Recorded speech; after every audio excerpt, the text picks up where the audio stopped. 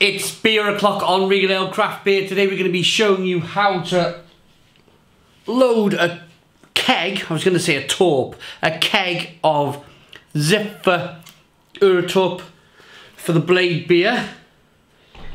So what we're going to do first is open the top. I think I'm going to do it from a distance. I'm not going to get right close. So, I mean, it's fairly simple to do. You open the tap. Ooh, there you go. Grab hold of your keg.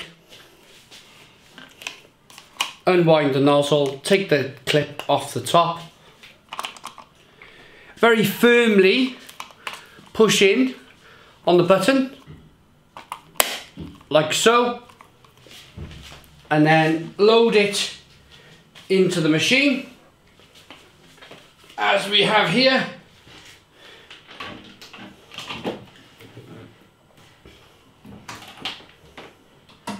Being careful to get the nozzle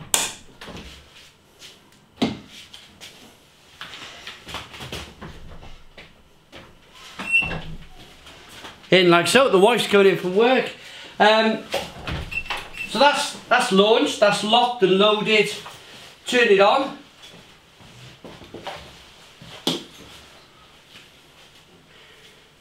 Lock it.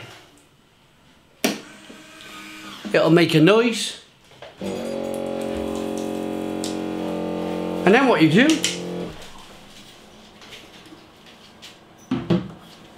put the lid back on.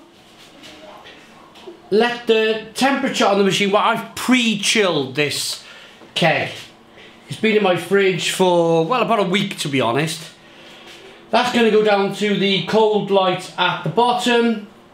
It's already showing the keg is full. Do you want to see? Let's show you properly. Full keg. Temperature goes down to the bottom, and then you can serve your beer. So once the temperature goes down to the bottom, nice and cold, in about 2 minutes, we'll come and pour a beer. Okay, so the keg has had a few minutes to settle. Well, I'll tell a lie. I went and ate my pizza, I just had some dinner. So I'm back. Let's give it a pour.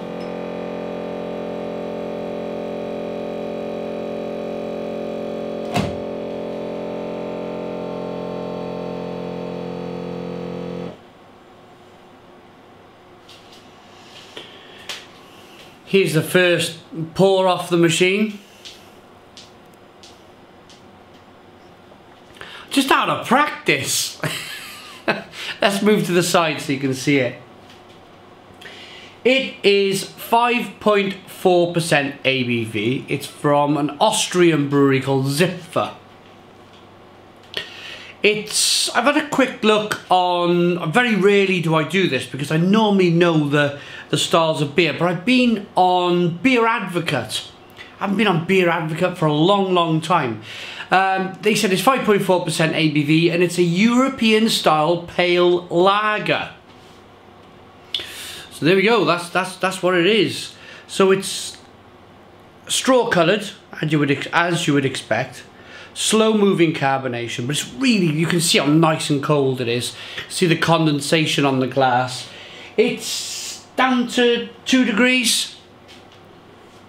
The head, as I've been speaking, for a minute or so now, has sorted itself out quite quickly.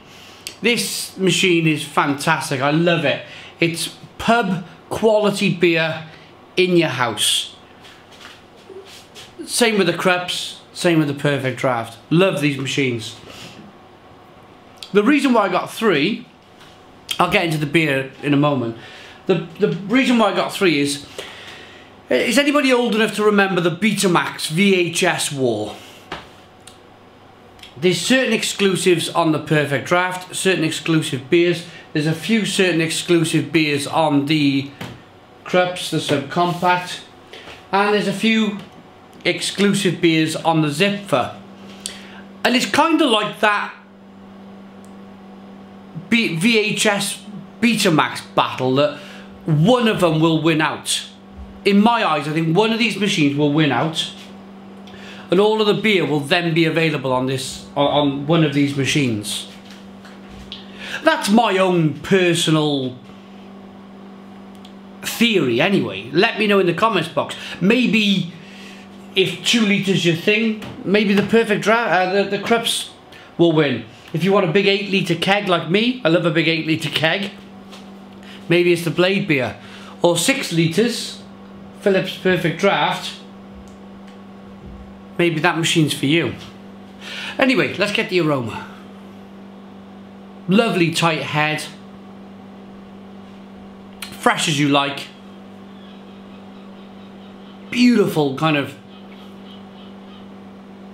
stinging nettle,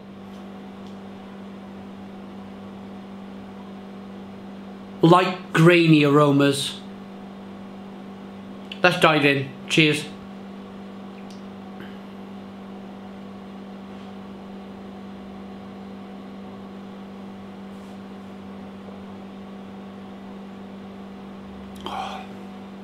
It's Friday afternoon.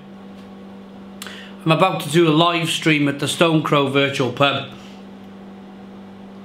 It's about 6:15, so the live stream will start in 45 minutes. I'm so pleased that I've tapped this keg. It's 17 degrees outside, not too cold, not too warm. It's the end of summer live stream on the Stone Crow Virtual Pub, or at the Stone Crow Virtual Pub. And this is really crisp, really drinkable, nice and cold.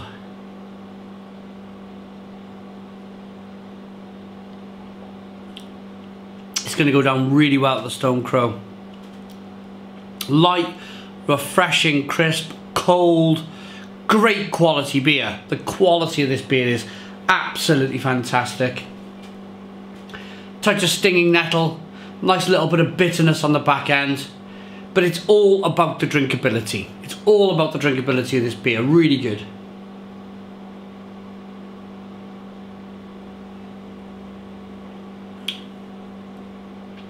So good, I think I'm going to have another. I just want to pour it again because I just want to see if there's an improvement on after I pulled the first beer. That was the first pull. Nothing before that.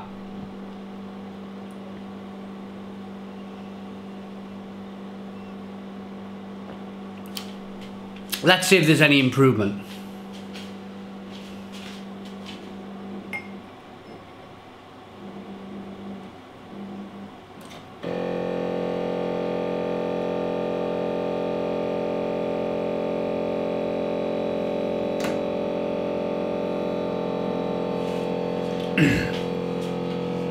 There you go, much improved second pour.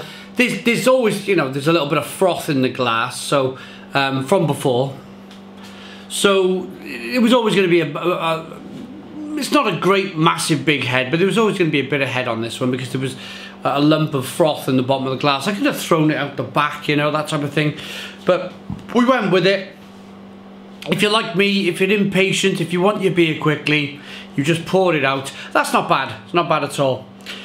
You'd expect it to be poured like that for you if you were in Germany or the Czech Republic or Belgium for that matter.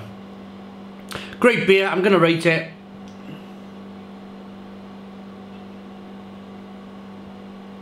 Looks good.